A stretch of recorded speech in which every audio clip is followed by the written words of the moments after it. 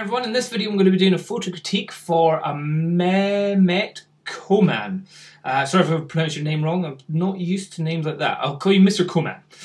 Okay, what he's saying is that he has sent in a couple of photos for me to critique and he's given me the permission to use these in my YouTube videos. Thank you very much. He's been shooting for 5 years. He started off with a 400D and he's now using the Canon 5D Mark II, a lovely camera. He's an amateur and he does it only for a hobby, but he would like to develop his style and maybe do photography as a semi-pro in the future. Okie dokie. So the first shot, what I'll do is I'll zoom in on this so we can see a little bit better. Okay, the first shot is saying that it was done with a model that he met up on Model Mayhem. Now Model Mayhem, if you don't know, is a website where models, photographers, hairstylists, makeup people can all kind of log on, set up their own little page, put up their own photos and all that stuff, and network all photography, modelling kind of stuff. Model Mayhem or Pure Storm are two good sites if you want to meet up with other models. Sometimes you get models going, oh, I only do it for money, and other photographers that go, I only do it for money, or you can find people that are interesting, creative enough that want to do stuff together for free just because it's getting cool stuff. So anyway, he hasn't given me the name of his model. I'd always credit the model if you're doing a shoot with, especially one that's as gorgeous as this as well. So this one he's saying he's shot with the Canon 5D Mark II f10 200th of a second ISO 100 off camera flash through a white shoot-through umbrella to the model's right.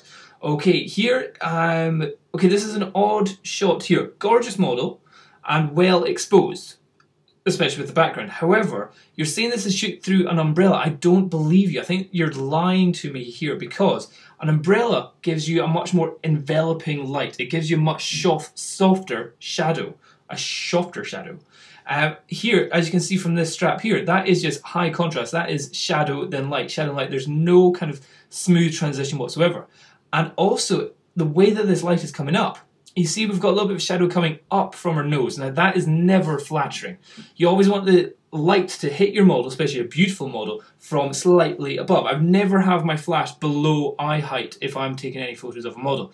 The reason for that is below can work absolutely fine, but that's for certain shots where you want it to have a little bit of a creepy look that the light is coming from below. But if you're having a gorgeous model in a nice location, a nice sunny day, have it so it's almost mimicking where the sun would be coming from, or just having it so it's coming down the way, because that's where we see normal shadows on a human face, and that is much more complementary rather than having shadows going up the way. That's never good. So I would definitely, on this shot, I would have made sure that your flash that you're using was above where the model eye height is, but also the background is a bit strange. She is right in the middle of this shot here, and yet we've got a bridge dissecting right the way through her, and we've got this big pole coming out the back of her head. I would definitely have moved her so she was more at the end of a bridge or near the start of the bridge or somewhere where she's not really kind of... It's almost like she's been superimposed on a blurry picture in the background. It's a bit strange on this one. Also, the flash that you're using, again, just because you're saying it's through a shoot-through umbrella, it kind of stops really quickly. Like, this is all in shadow here, unless this is some kind of burning that you've done or some vignetting that you've added. But it just doesn't look quite right. So here, I would say always bring the flash up so it's higher than your model. Okay, your next shot, here you've used the same model. Okay, same model. Interesting. Okay, this was down South London at midday, Canon 5D Mark II f9 1/200th of a second ISO 100. Okay, settings are absolutely fine. Off camera flash through a shoot through white. No, I don't believe you. Again, you've got such harsh transition from shadow to light that I do not believe this is through an umbrella, unless the umbrella is miles away and its size of it is having no effect.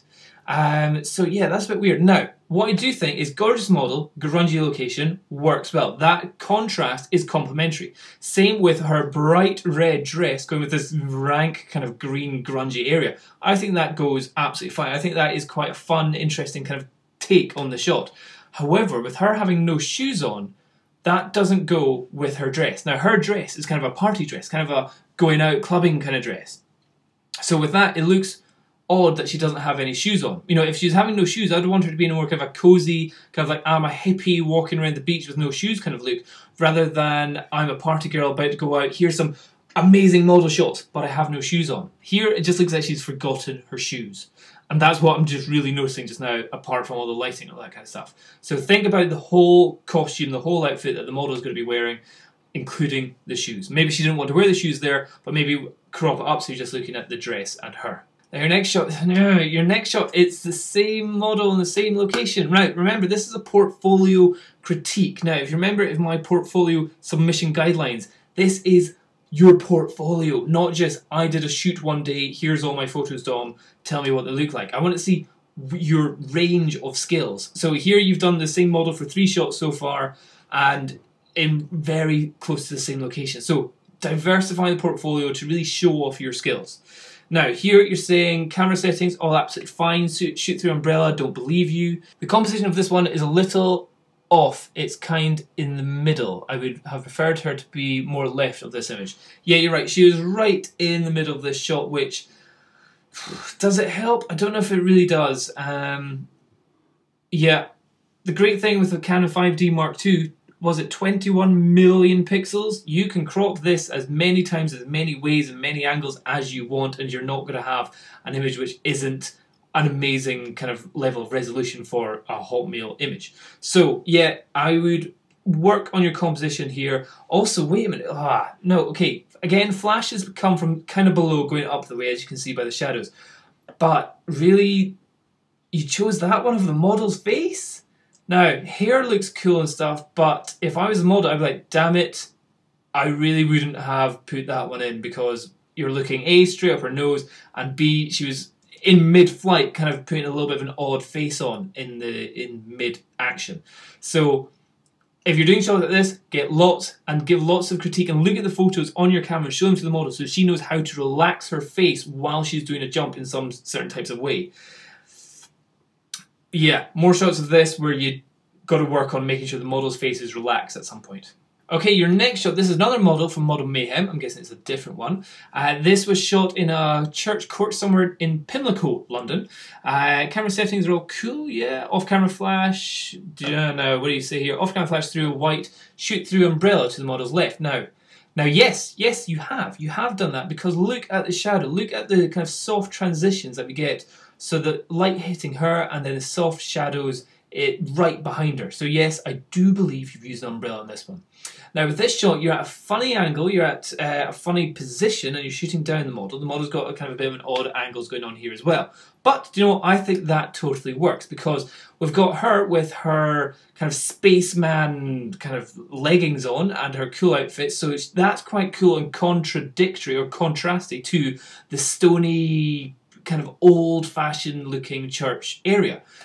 You've got lots of like sharp angles and geometric shapes of the floor patterning and the stone in the background, which works well contrasting or complementary to her soft, shiny, smooth, soft, roundy bits. However, one thing I would say is that I would crop, again, I would just work on the composition of what you kind of finalise in, because in the background there's a little bit of light hitting something back here, and I'm thinking, ooh, is that going to be of any importance to the image? So I would just kind of make sure that there's nothing in the background that can distract from the model. Even if you just use a really strong vignette, or if you do like a fade to black at the top and then you put your logo up there, that's what I would have done to kind of clear out that background there. Or just kind of crop it so you're just got something a bit like that. So there, I'm not distracted by anything in the background at all. Okay, so let's go to your last one. So this one is a non-model photo, I can tell that. It's of a famous dolphin and mermaid that I took a wee while ago.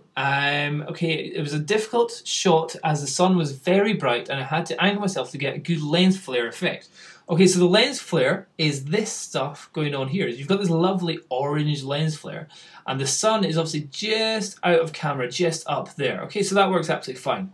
What I would do is I would enhance the blue channel a little bit, because the sky kind of has gone from blue to looking a little bit grey. So I'd really enhance the blueness to really show off the lovely clear blue sky that you had.